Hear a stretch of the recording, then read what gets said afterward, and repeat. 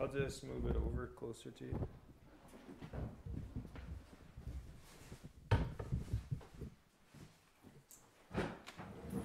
Yeah, basics of SRO. The vowels are basically all you need to know about these things. The other ones are there. So we have the short A. It's pronounced like the U in but.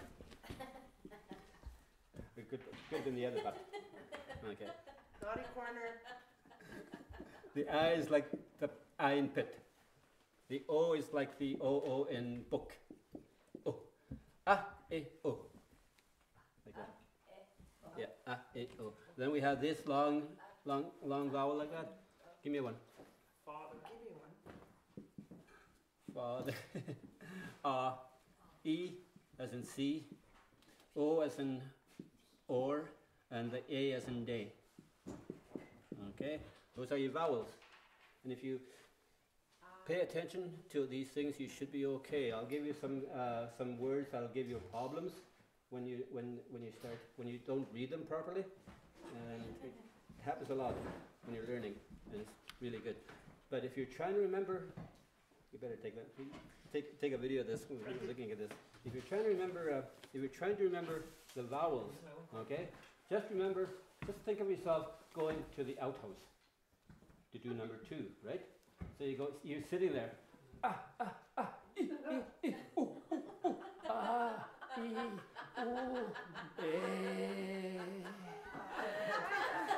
And success.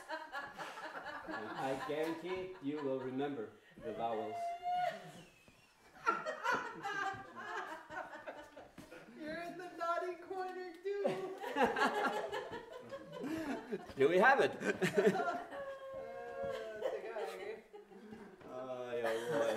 Okay. Now we have a problem in Cree country, especially in north of here, in South End, and east of here in Cumberland House. People are starting to drop off their H. Okay, the H is no longer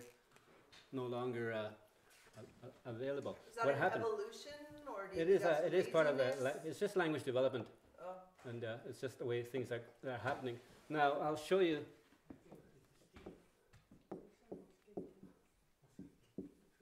I called Christine this once in a while. No, duck! Means old lady, right? My colleague in Regina, Bill Cook, doesn't know this word. To him, this word means suckle somebody. You all suckle on like a baby suckles on a breast. That's what he understands it to be. Okay, because he had dropped.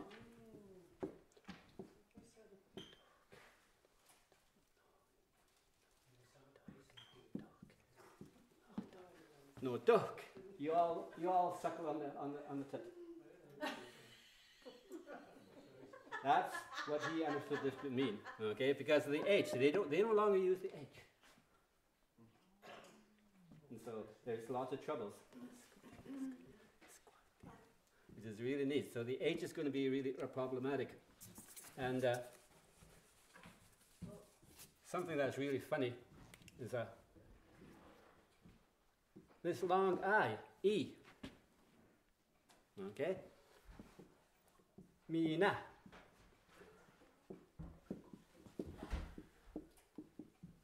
Okay, Mina. This is something that Christine had to recognize.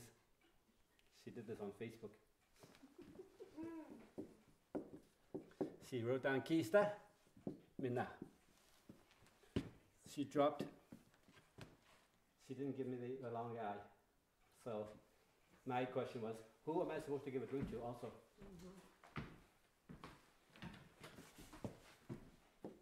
Mina.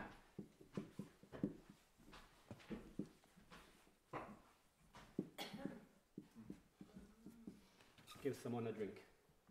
Okay, which is really neat. So you have that situation because of this. Mina and Mina. And then my favorite one, of course, is this one here. Minayasin. That's Sākahikan. from that one? This one? From Minna, if I said Minahison. Minahison, that's the Yeah, same thing. Minahison. Give me a drink. Yeah, exactly. Give me a little drink. Give me a bit of a drink. Minahison. Minahison. That's it. Minahison. Okay. Okay. And then we have this one here. This word. Yeah. Okay. Sākahikan, Sākahikan. Mistasiniy-sākahikanihk.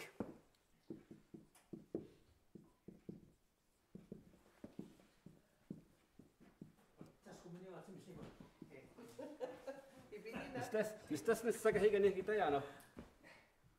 We are at Big Lake. That's what at Big Stone Lake is what I want to say there. But the problem is I didn't say Sākahikan. This difference right here. Sākahikan. This is a nail. This is the lake. That was you? Okay.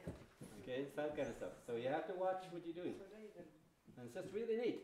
Like Ben mentioned he could read anything that is written on SRO. He may not know what he's reading, but he can read it. Okay? Just like last night we were looking at Ramona's name on Facebook. It's it's an Ojibwe word that I read the name, but I couldn't understand what it meant. But I read it right because she was using long vowels, that kind of stuff. And stuff.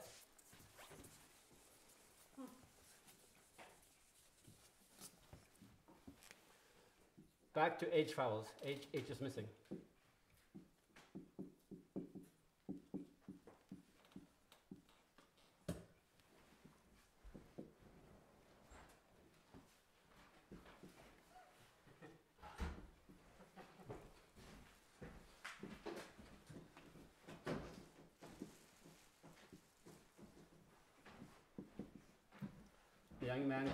A young man goes to the sweat, and he comes crawling out of the sweat, a really hot sweat.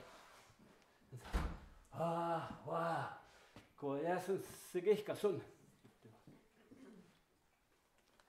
dropped the H from what he's saying.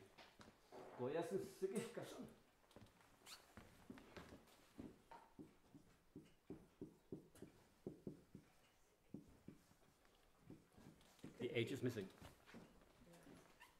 That heat made me pee. We ended up laughing at him. Just because because he missed out the H, he ended up saying that heat made him pee. So that H is always important, you know. And like Timberland House and South End are missing their H's, and they are going to create lots of problems with their understanding.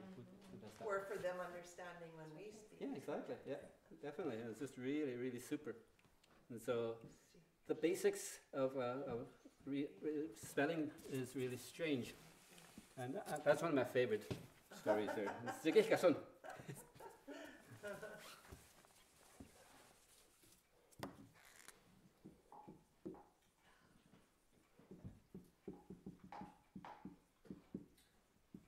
People are shortening things. Mitzi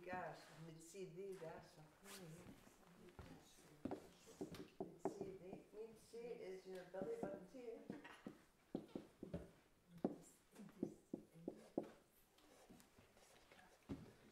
Okay, so here we go. People are writing it like this. I am cooked like Solomon. No, please, no.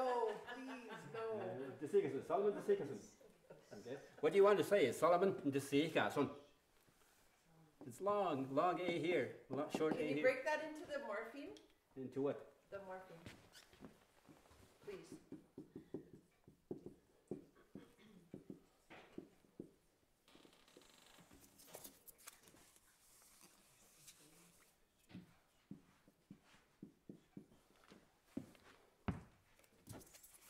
And the other ones really have no meaning. Comes in there. The other ones really no meaning. It's just see. From belly button. Yeah. My belly button name. Okay. So and this is for talking about name. Okay. Okay. So Solomon to see Kasun.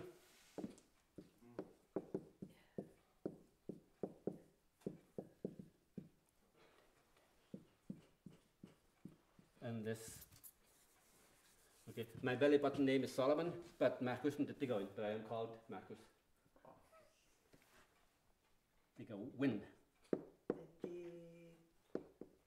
Okay, okay. Christine the Tigoin. Christine the Seekazun.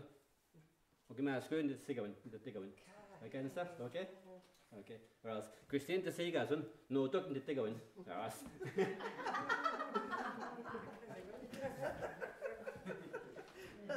Ben the Seekazun. Ben Seekazun. You go? Yeah. Geputschen the Tigoin. Yes. How was the Tigoin? I have a. Oh, kakīsiwin. Okay, let's see what it is. Let them all say it. The Tigoin. Okay, Jen the Seekazun. You go? Jen the Seekazun. Like that. And then, do you have a nickname? That's basically how you. That's basically what it is. Or how you known as? You know, who your friends call you what? Give me your full name. Jennifer. Okay, there we go. Now we have it. Jennifer and Seekazun. Okay. Then you have Jen Yes. and Tigoin. Like that. That's where this comes from. Right. Okay. Which is pretty neat, eh? And we have that situation where we're born with our belly button names, but then as we grow up, as we grow along, we get different nicknames as we go along. What about your spirit name? You will go with the Cree form.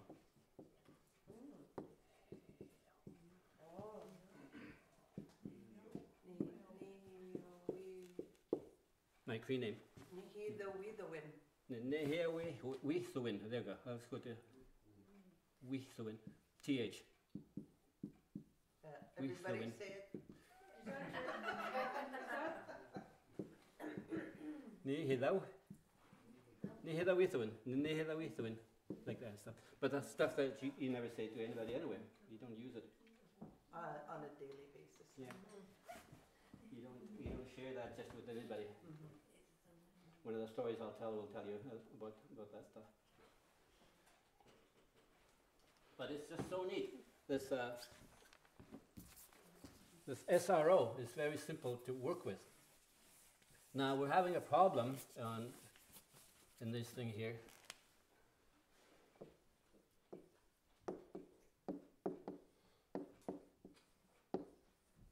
I love this world.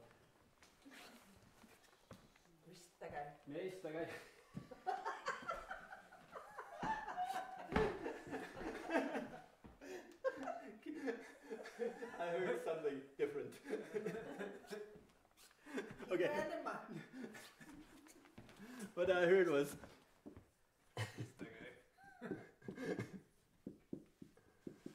that one.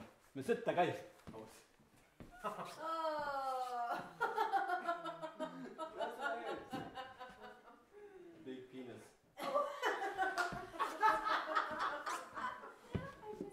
This is hair. That's what she wanted. That's what I wanted to say. But my students will end up saying this because they're not paying attention. Yeah, that's good. Yeah. And that's that stress, right? Yeah. Yeah, exactly. 3, 1, 2, 3. Like that. So it's just really. So this is big penis. That's not what you want to say. No. Or do you?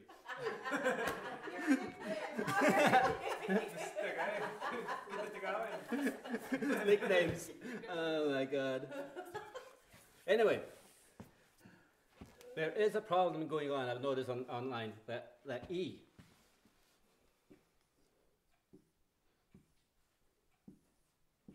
In syllabics, in TA's dialect, we have this for that, me.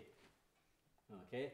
When we're talking in that TH dialect, we end up saying in TH dialect, mistasiniy-sākahikanihk. Like that. Okay? No problem. But what's happening is I've noticed that a lot of people who are working with SRO think that this is the same as this.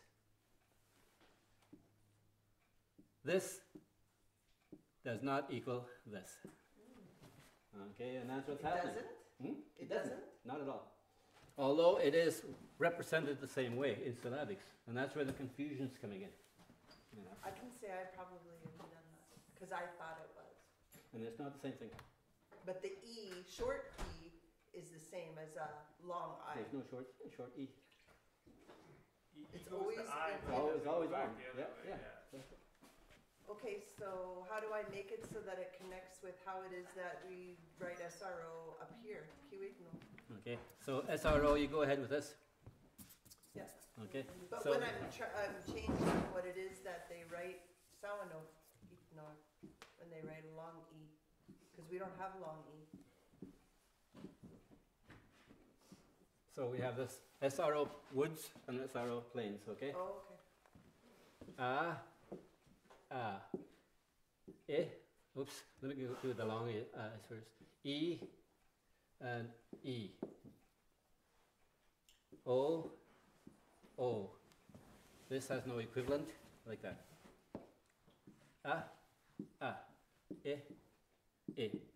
O. So, if you remember your chant, you never finish, right? So what if the word has a long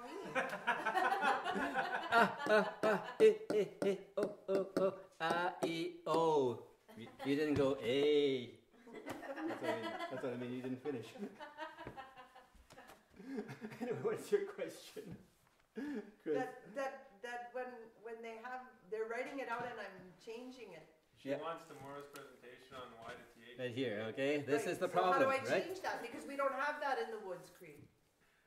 What is Okay. E with a long E then? Here's number one. Yeah. Okay. Okay. Yeah. Okay, that's in the Y dialect, Right. With the but plains. in the TH dialect, it becomes biek. Not a long I. No, not Oh, because, okay, not that's what I mean. hang in there. It's because of the Y. The Y will give it a short I. So what about another one that has Okay, here we go.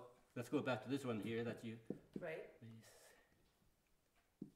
Meistagay, Mm-hmm. and that just goes Meistagay.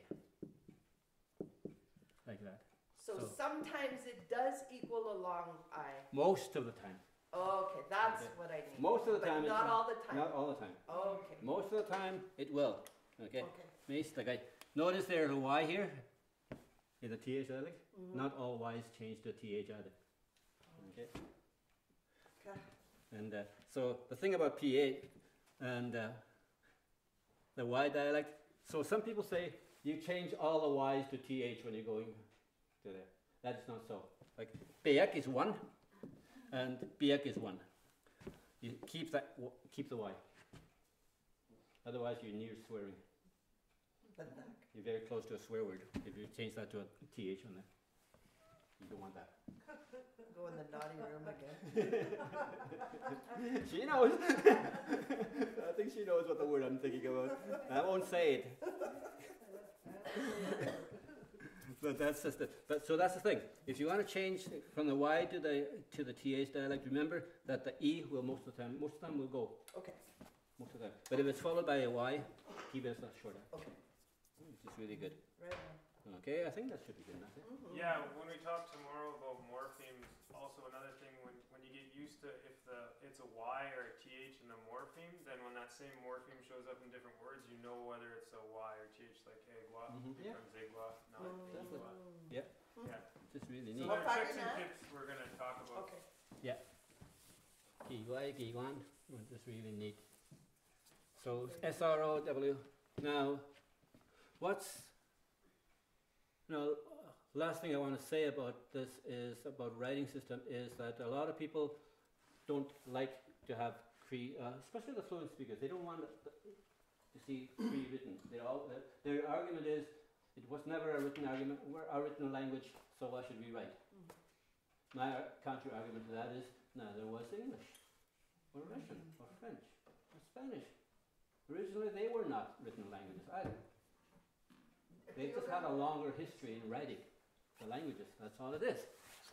And when people started writing English a long time ago, it wasn't consistent. Those of us who have tried reading Chaucer, we know how difficult that is.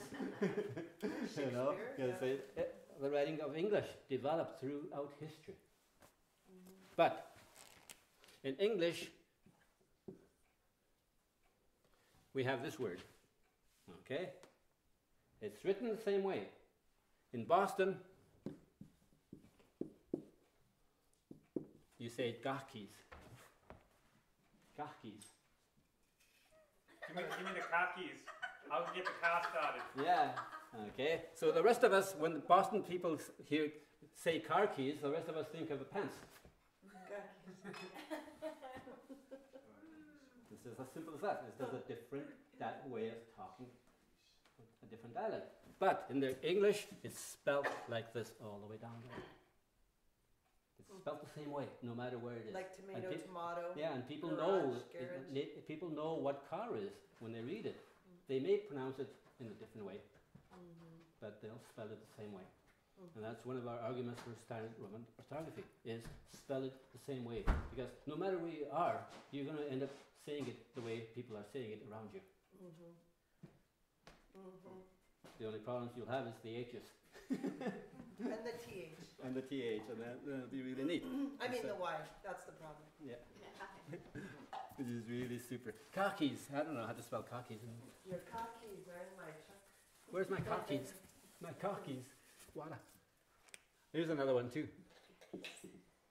Water. All right? How does the baby say water? Wawa. Wawa. Yeah. So the baby's always asking for eggs. Eh? Oh. Unless the baby says, nippy. Yeah, nippy. Really neat. So, but everybody doesn't say water the same way. That's basically it. So those people who are against writing Cree, they have to keep in mind that we're just starting out fresh. Basically, we've been at it since 1970s, writing Cree. But we're still meeting up with resistance, with people saying we shouldn't write Cree. So resistance also in the SRO Woods and SRO Plains, because as a student of both, that's an extra layer of what it is that I have to work through, and you taught me lots there, even just with the I, that I thought the long E was always a long I. Well, but why is it that things are going to be really strange here in a little while, because they're developing, they're rewriting the Woods Cree dictionary into how they used it spelled back in the old days. CMRO? CMRO. Which is absolutely nuts. Who decided that? Huh? Who decided that? The chief. So then you lose all the patterns. Yeah, you lose all the patterns. You know, here in the Woods Cree, we're like CMRO. So it makes it difficult as a language teacher? Like, I mean, I don't teach that much, but I mean, that's what I do teach. It makes it so much more difficult to have to... So they're doing that. They're redoing the dictionary after putting it into Plains, into SRO. I had put the dictionary in the SRO, Woods Cree, and now they're wanting to put it back to this thing, because they're resisting the writing system. Well, I knew we were resisting the spelling with the long E, but I didn't know. Oh well. It's going to look like this.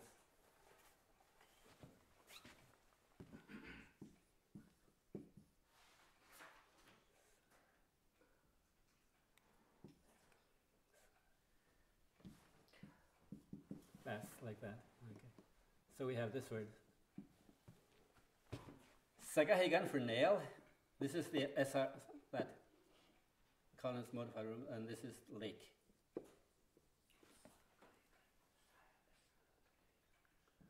And basically, if you look at the CMRO and looking for some inconsistencies, you'll find a lot of inconsistencies. And that's the thing about the Roman orthography. There's very few inconsistencies with that stuff. Yes, sir. Yeah, very few. I'm sure there's some, but I haven't seen Well, any. we're fixing them. I haven't seen any. Is Minnie a part of that? Yeah, Minnie is part of this right now. And it's going to be, you know, like language writing is, them are fighting words for a lot of people. And a lot of people don't want to write. It takes work when you write. You know, it takes work to learn the language. And we've been so colonized thinking that somebody will come and do things for us instead of us working for it. It's up to us. Do you want to learn? You learn. You work at it. And that's basically what it is. I also had to. I wasn't born learning to read right away. Who was? Who was born to start writing right away? Nobody. We all learn. Also through these things. That's the thing. As educators, we have to remind our students that you're not going to learn right away. That's good. Okay, so that's our take on SRO.